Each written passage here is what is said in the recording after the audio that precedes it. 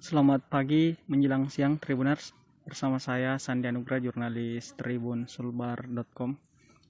Saat ini saya berada di Dusun Karacang, Desa Pangalloang, Kecamatan Topoyo, Kabupaten Mamuju Tengah, Provinsi Sulawesi Barat.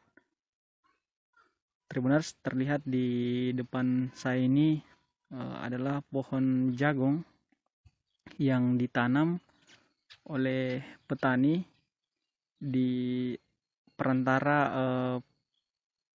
pohon kelapa sawit, Tribuners. Biasanya hal ini dilakukan sembari menunggu pohon-pohon sawit ini itu siap berbuah, Tribuners.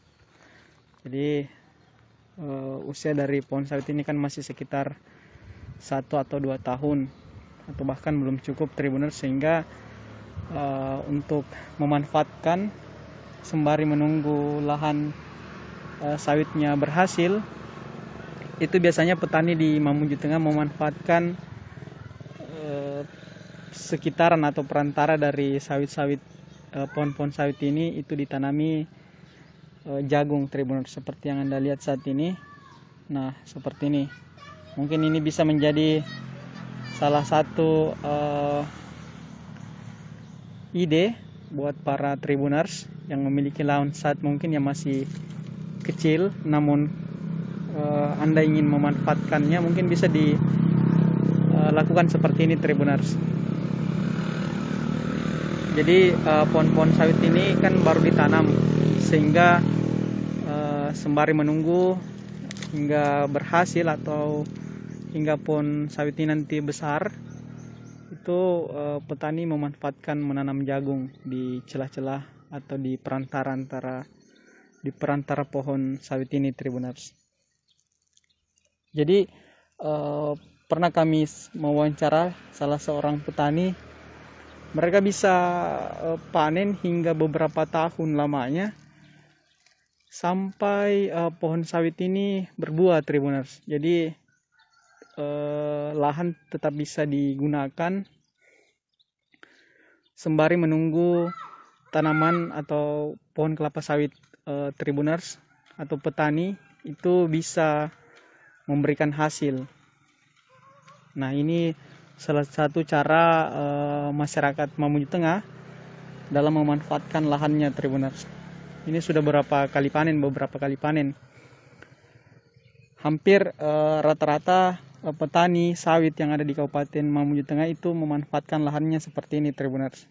Jadi di perantara atau di sela-sela pohon kelapa sawit itu ditanami jagung ataupun tanaman-tanaman lainnya yang jangka pendek, Tribuners. Jadi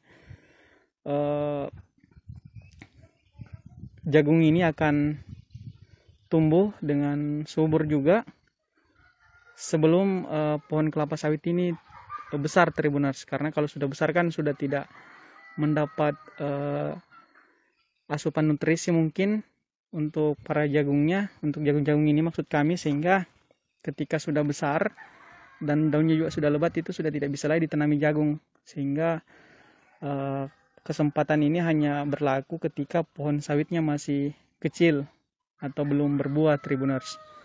Seperti yang Anda lihat saat ini, ya ukurannya mungkin umurnya sawit ini mungkin 1 atau 2 tahunan lah, seperti itu. Atau bahkan ada yang lebih kecil lagi.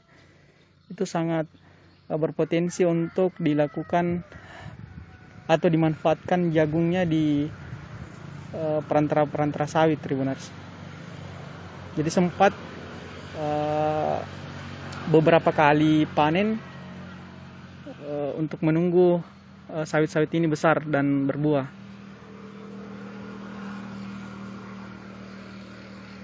Biasanya juga beberapa warga memilih bukan hanya jagung, tetapi ada juga kadang menanam cabai, tomat, ataupun kacang-kacangan, Tribuners, sembari menunggu pohon kelapa sawit mereka berhasil.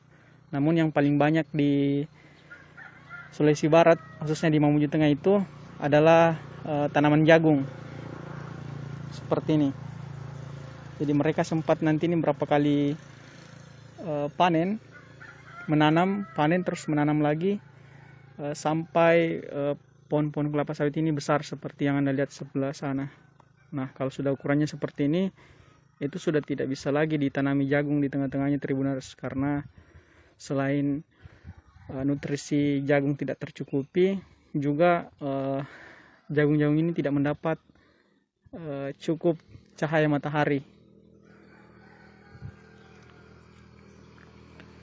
Baik Tribuners, demikian laporan atau informasi dari kami, jurnalis tribunsulbar.com, Sandi Anugrah, melaporkan dari Mamuju Tengah, Sulawesi Barat.